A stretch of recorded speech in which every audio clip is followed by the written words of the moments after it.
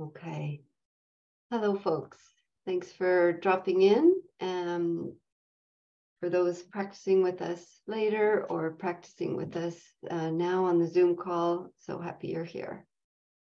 My name's Jill Davey, and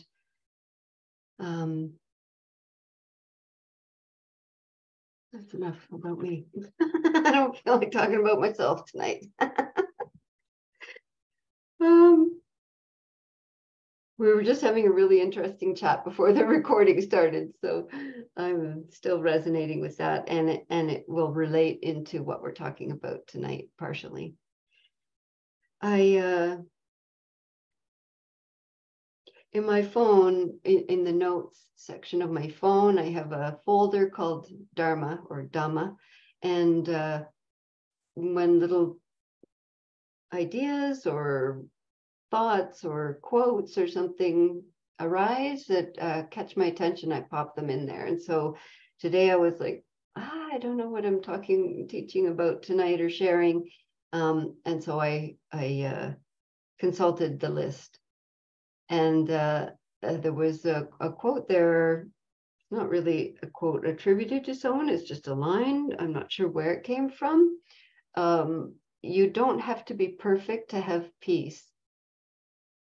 You don't have to be perfect to have peace. And it stood out for me because a class that we had this morning, we were having a really great discussion about the practices and the path and insights and things to pay attention to. It was kind of, there was a lot that came up. And we were sharing in the group about how most often it feels like we learn from our mistakes. Most of the time, you know, the skillful responses, these are things we've learned from that come with time and practice and by screwing up, by feeling how, oh, that reaction was harmful. I can see the repercussions from that. And I have this strong resolve and intention and practice to respond differently next time. Or, you know, we were talking about something called Vedana, which is this, the way we experience the world through our sense doors has this quality of the contact, the bare contact is pleasant, unpleasant, or neutral. And you could see lots of other videos on this True North Insight channel on these aspects. So you could just search pleasant, unpleasant, or neutral. I think I did different talks on each one separately, or you could search Vedana and Vedena, and you'll find some talks more about that. But we were talking about it in that it's very difficult, unless you're on like a long retreat and things have really slowed down, lots of clarity and calm, and the mind is not so rapid fire in its mayhem. And you can sometimes see the arising of Vedana without getting caught. But in daily life, most of the time, it's very much in hindsight. We're already in aversion. And then we might be able to stop reacting and look back, oh, what was going on before that? Okay, this was said. I didn't like it. Oh, what was, if I really look back at just the contact, it was just vibration meeting the ear, which, you know, the brain has learned to interpret as words and language and meaning. And I didn't like that meaning, and it became a strong story of aversion, as an example. Or I'm already eating the thing or buying the thing or drinking the thing or whatever, and not being mindful of it, just I'm already attached to it. I'm already in attachment. Sometimes we might be able to pause and reflect. Oh, what happened there? Oh, it was really just that the eyes made contact with something pleasant. And immediately I wanted it and I got it. And so we were talking about how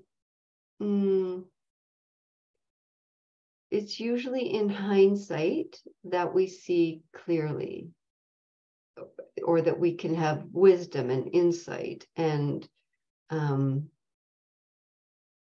yeah. So this made me think about that line, you don't have to be perfect to have peace.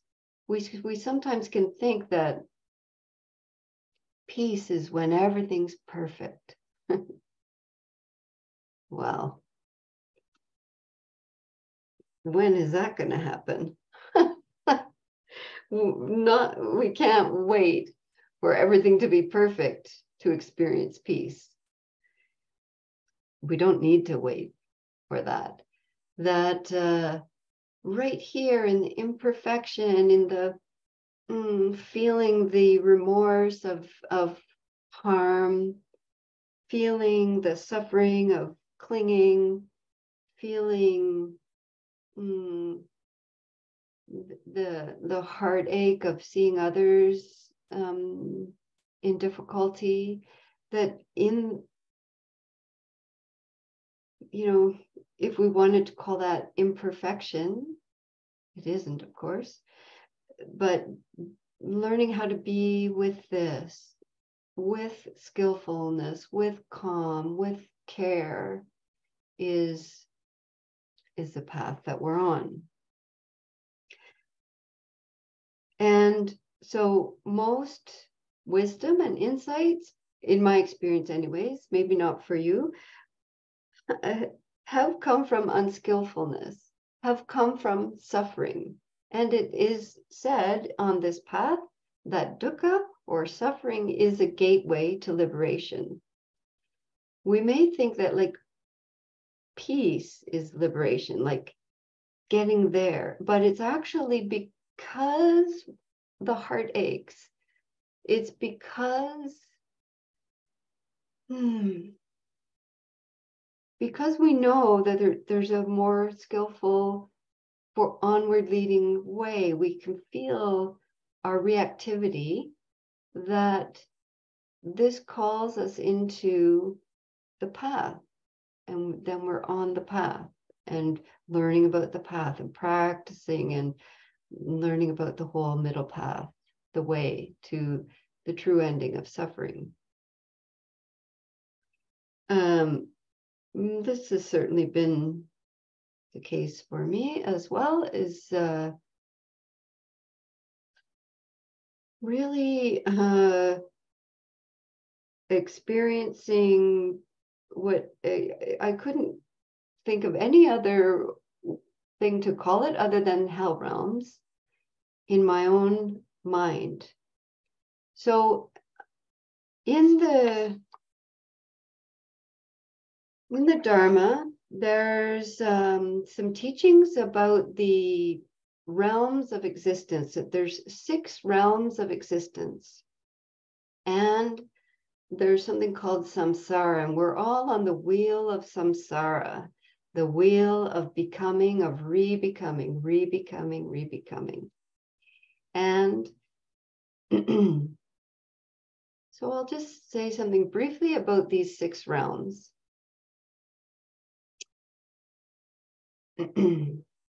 There's what's called 3 lower realms and 3 higher realms.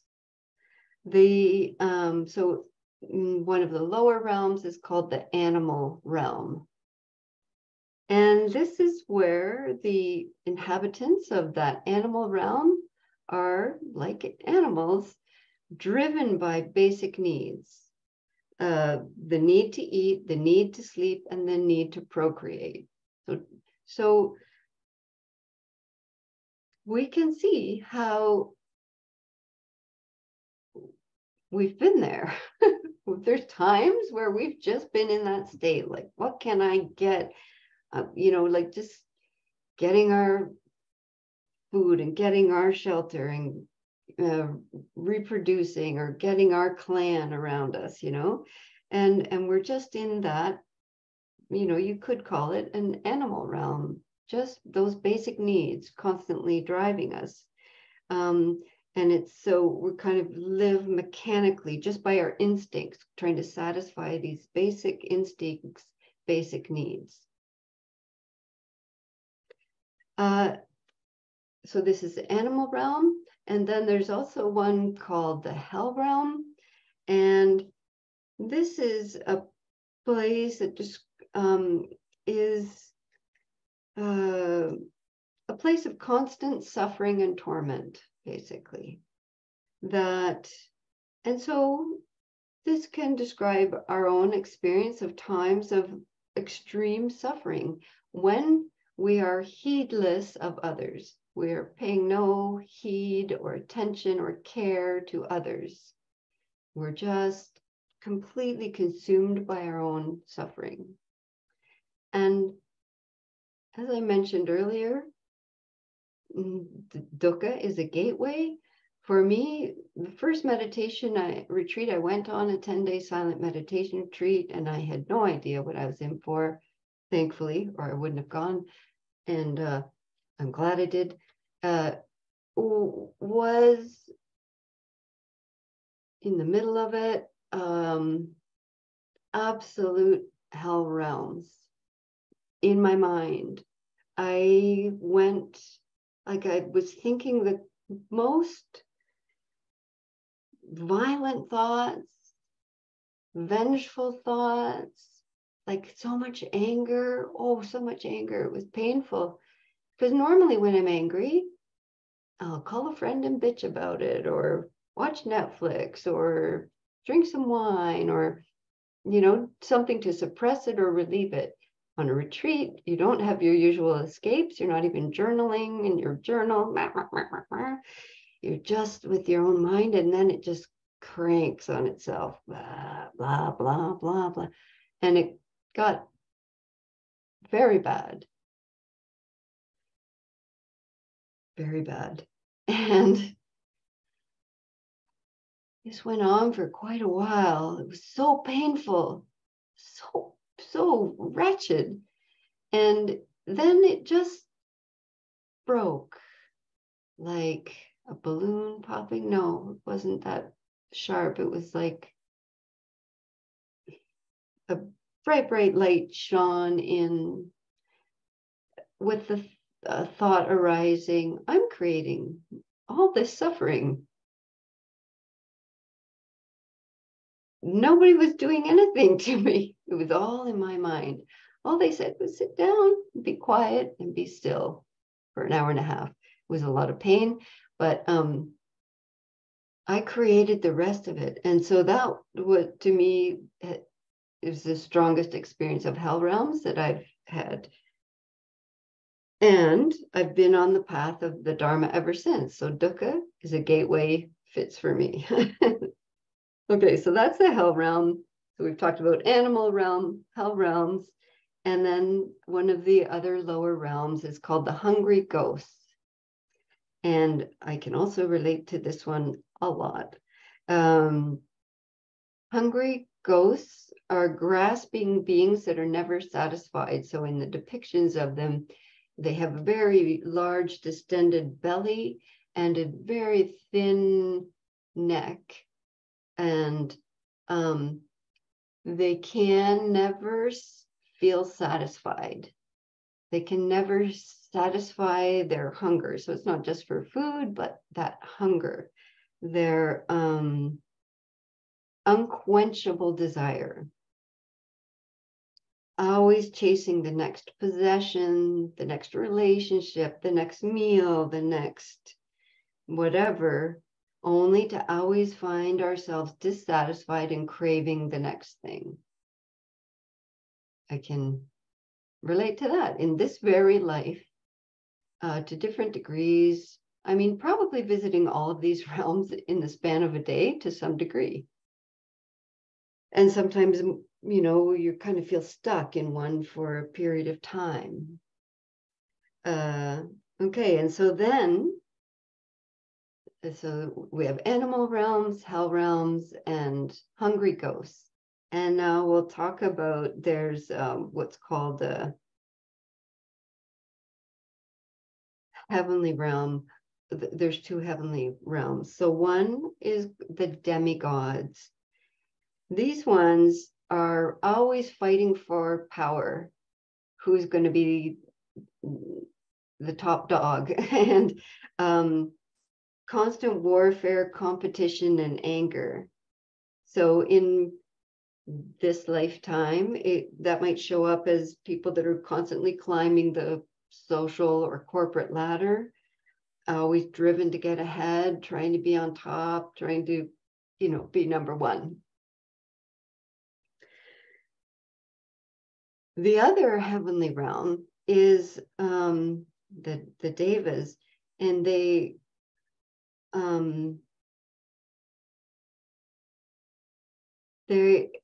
life is full of pleasure. Everything is beautiful, comfortable,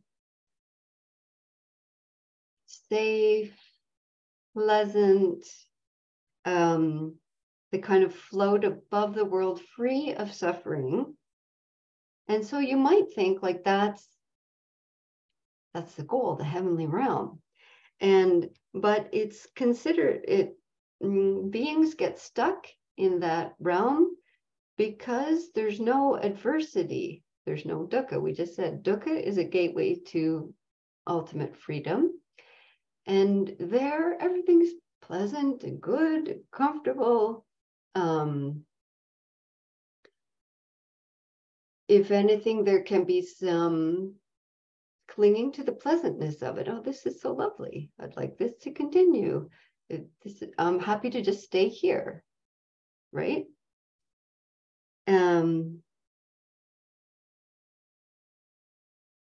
So we can maybe relate to that as well.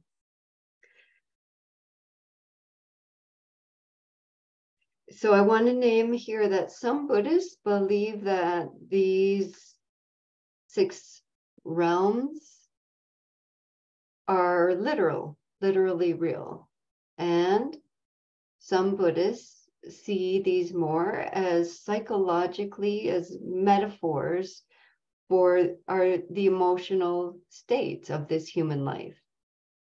And some as both. It may be like that after death. I don't know personally. But I do definitely know it's like that here and now.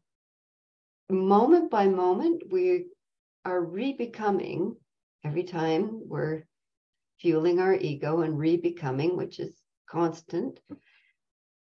And which realm am I being reborn into moment by moment?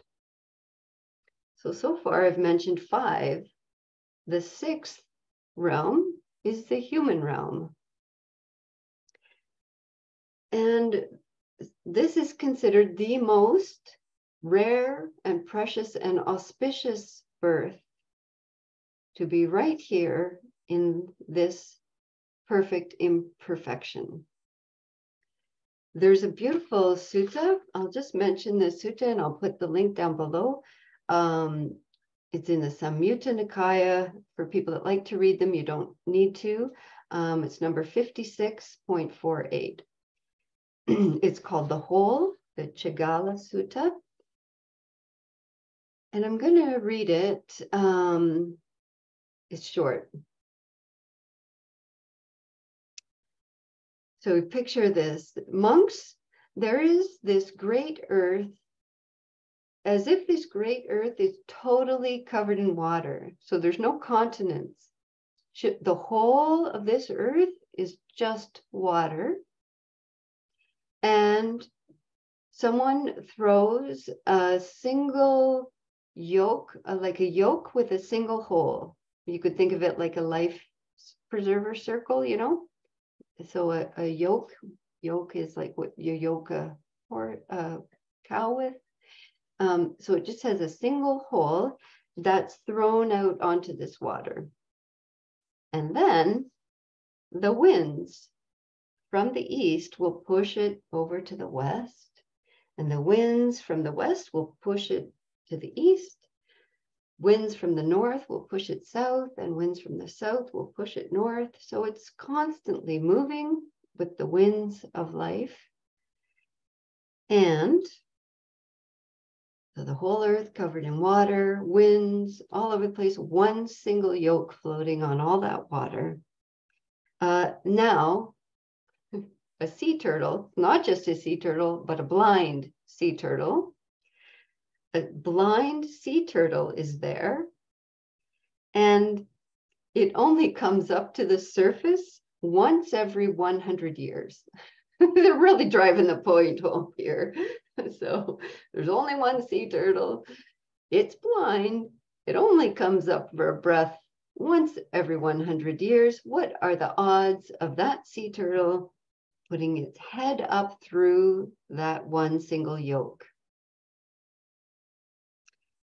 And then the reply comes, it would be a sheer coincidence that the blind sea turtle coming to the surface once every 100 years would stick its neck into the yolk with a single hole, obviously. And then it goes on, likewise, it is a sheer coincidence that one obtains this human state. And this even more, that there would be a Buddha, a Tathagata, meaning one thus gone, one who has attained liberation during this lifetime, during this human experience. And that that noble one, that awakened one, expounded or taught the doctrine and discipline, the teachings and practice path that we've been offered from the Buddha. So incredibly rare, precious birth with the Dharma. We're so blessed. This is also referred to as the ones with little dust in their eyes who can actually have this opportunity. And so this human birth, in its incredible rarity, is considered even better, if you will, than the heavenly realms, because there is suffering. And there is the ending of suffering. And this is the only realm where a Buddha can be born. And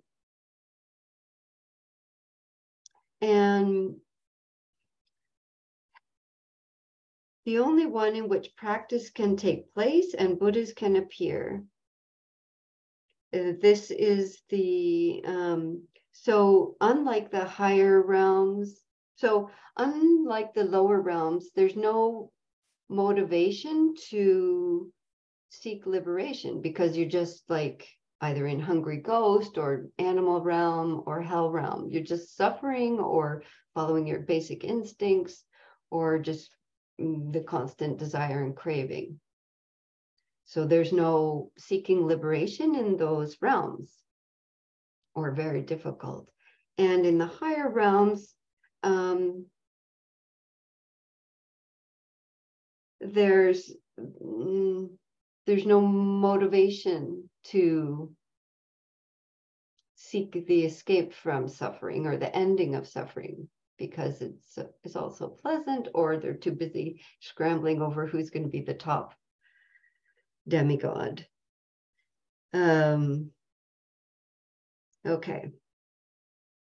So this is, let me just see if I want to add anything to this. No, I don't. Yeah, so this perfect imperfection, we're so blessed. And maybe that's a helpful way to approach our days, right? Like instead of like, oh, I want to be in heavenly realm, no, this is you're in a good place. And day by day, like some of us in this human realm, depending on the day, depending on the conditions, sometimes we're just racked with suffering. And sometimes we're just consumed with desire. And sometimes we're just consumed with our instincts and following our comfort, getting these kind of animal instincts. Sometimes we're just so delighting and lulled in the pleasantness and just so content to just stay here and keep away all the troubles. Thank you very much. Don't answer the phone. So in this very life, we can experience these different things, and sometimes in the span of a day to a milder degree. Okay, I think I talked too long. So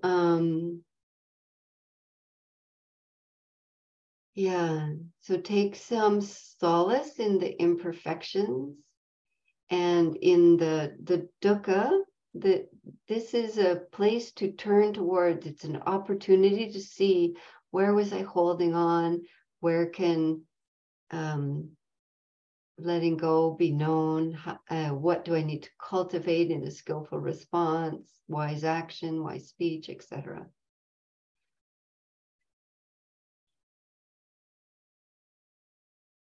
Okay, I think that's all for a talk, and let's practice. Let's practice, because the practice is the way we cultivate the skillfulness to be able to see clearly what's happening, and to cultivate the ability to respond wisely. Okay, so adjust your posture for whatever you need to be supported, wakeful, and at ease.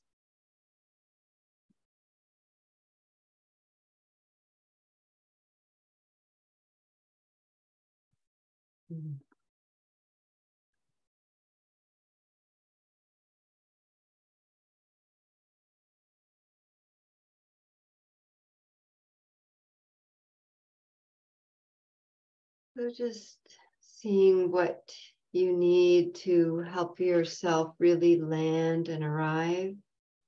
Make sure you've brought in supports for your posture.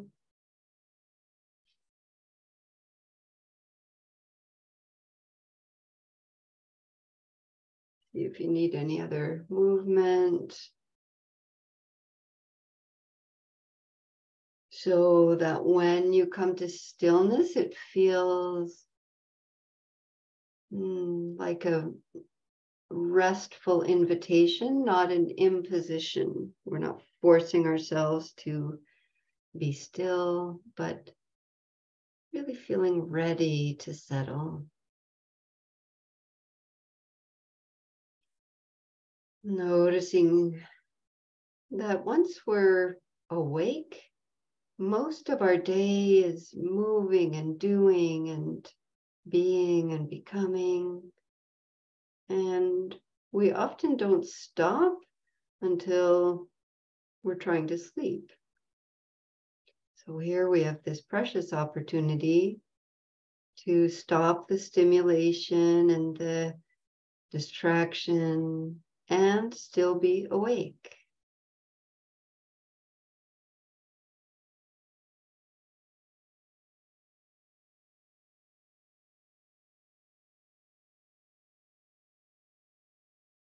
We always allow a nice several minutes at the beginning of your practice just to land and soften, relax.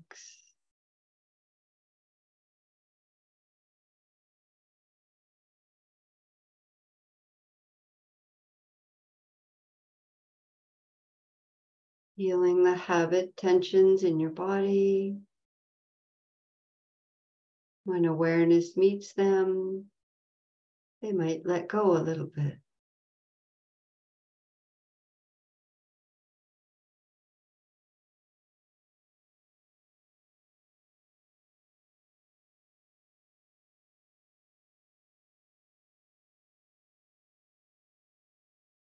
And as the upper body relaxes, widens, softens, we then begin to feel more heaviness, groundedness, contact through the lower half or whichever part of the body is touching ground or support.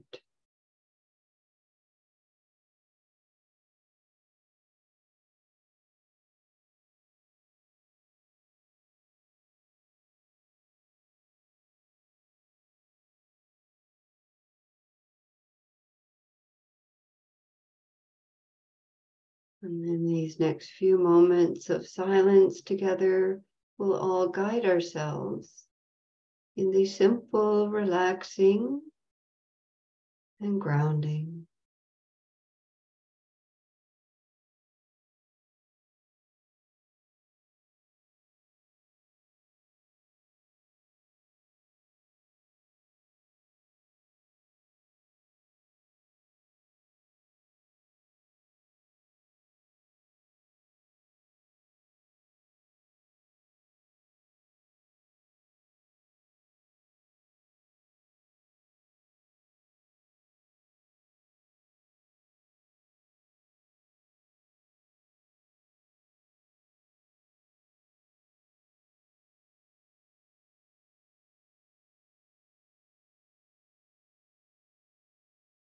From this relaxed and grounded posture, we also feel an uprightness or awakeness, some energy without tension.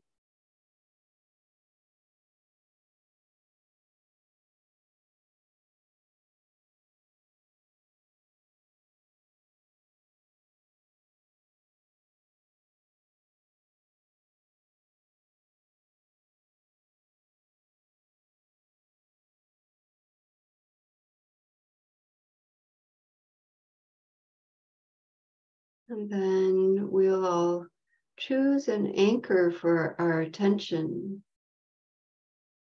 So this can become the canvas that on which we can see the habitual arisings of the mind and body.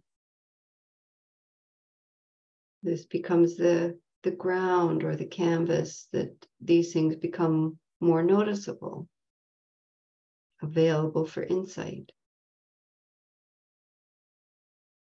So your anchor could be something like the sensation of a particular area in the body, perhaps the hands.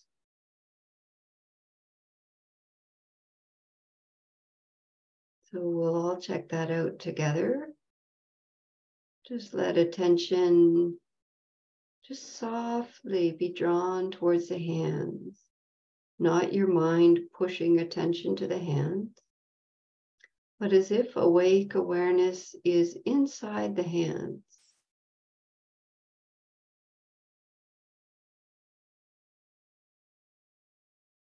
Feeling sensations of the hands from the inside out.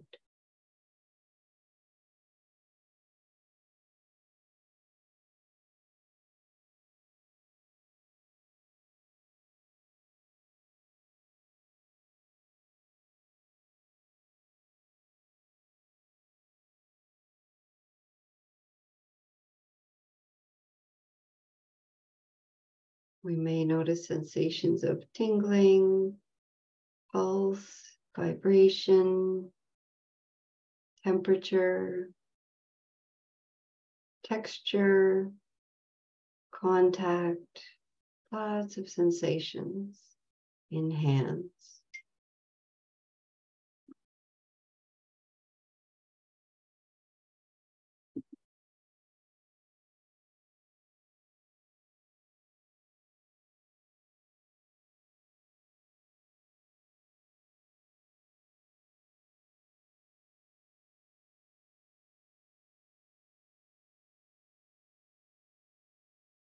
And so now you could continue through the rest of this period using the sensation of the hands as your anchor, or you could use the breath If you've already cultivated a breath practice, feeling the breath at one place, usually the belly or center of the chest or nostrils.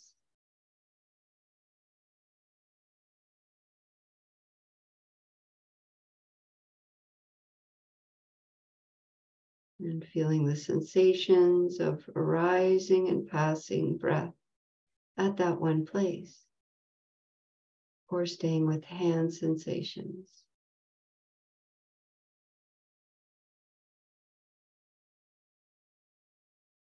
And so now we'll all choose one or the other, not moving between them. They're both fine anchors, hand sensations or breath sensation. See which is most supportive and accessible for you tonight.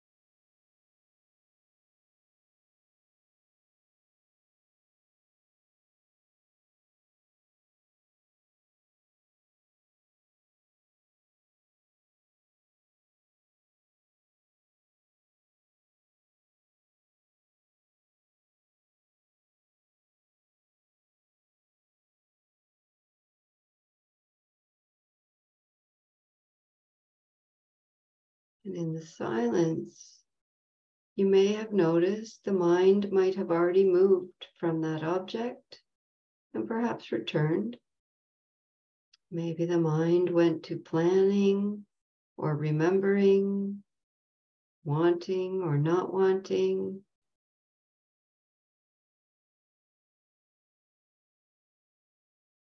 thoughts of aversion or desire, etc. And we will just want to include noticing the habit of mind. See if you could just name it for yourself or note it. What mind state was that? And then begin again with your anchor of hand sensation or breath sensation.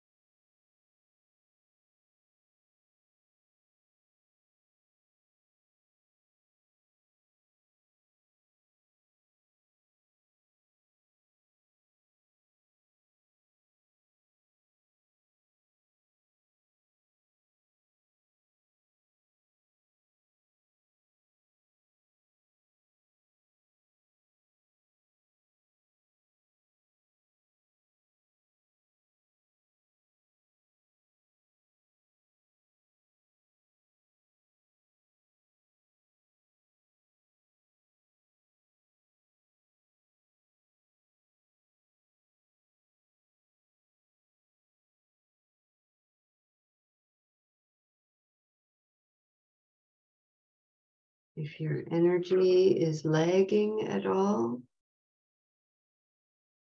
recall the preciousness of this human birth and the opportunity of this Dharma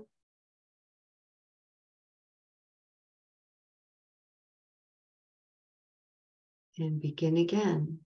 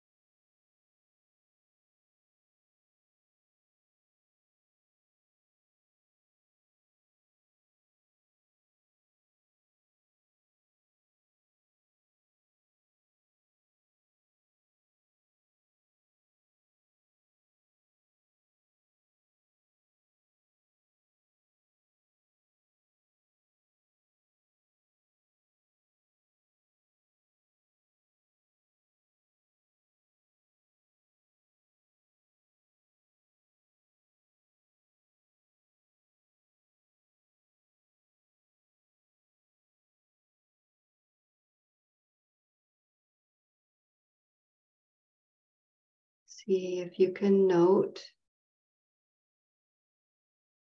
when the mind states are strong and taking us away from the anchor, which realm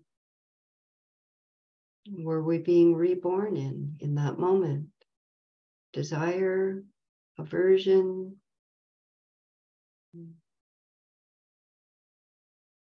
pleasant daydream.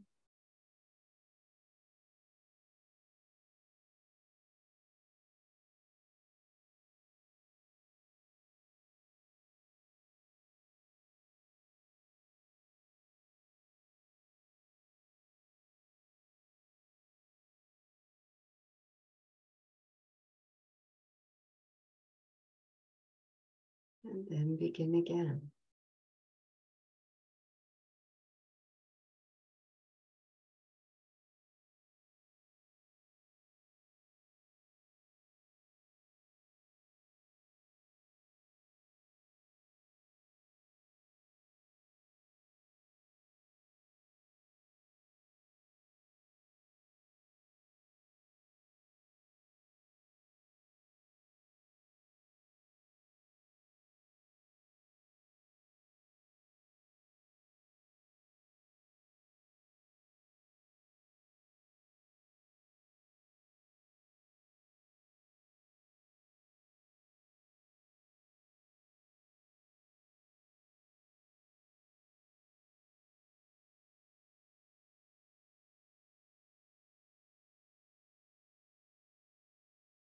You don't have to be perfect to have peace.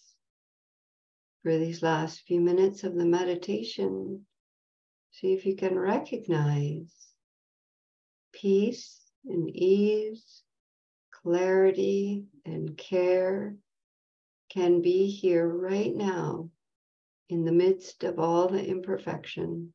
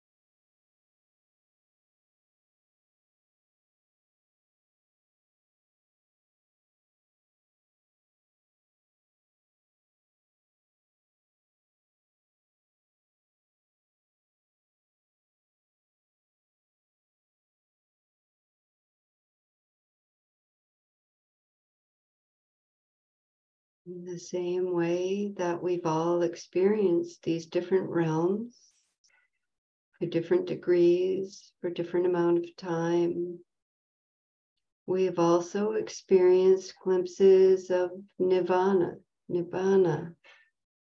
or nirvana, the experience of liberation, freedom.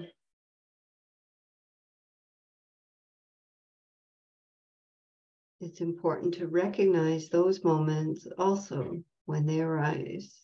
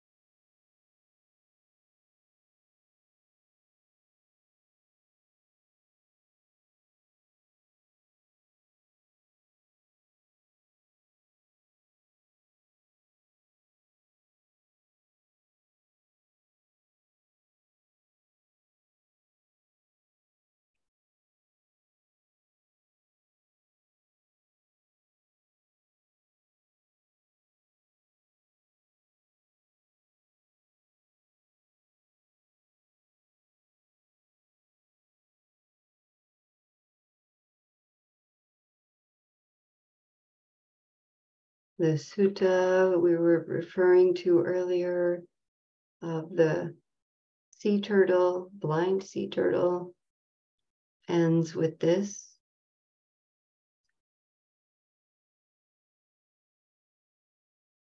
When one has obtained this rare human state with this Dharma and this Tathagata, therefore your duty is this contemplation. This is stress. This is the origin of stress. This is the cessation of stress. Your duty is the contemplation. This is the path of practice leading to the cessation of stress.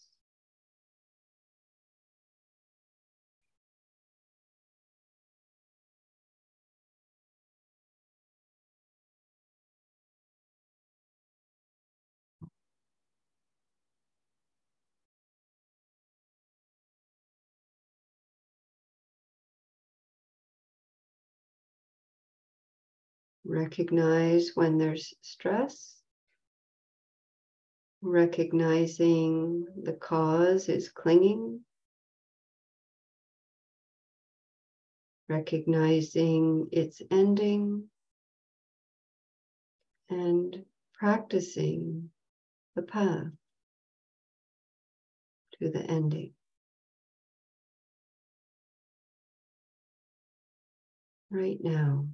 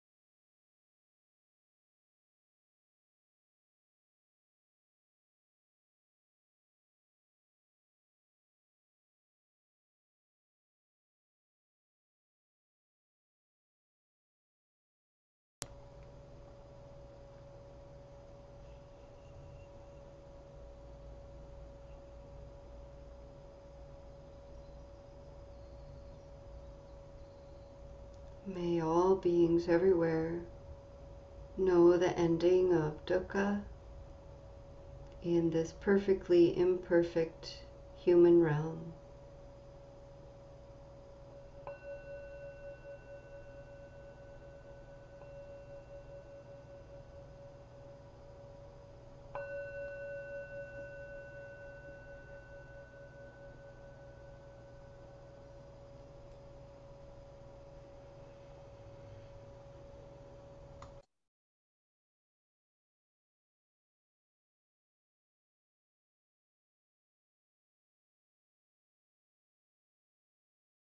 Thank you for your kind attention and practice.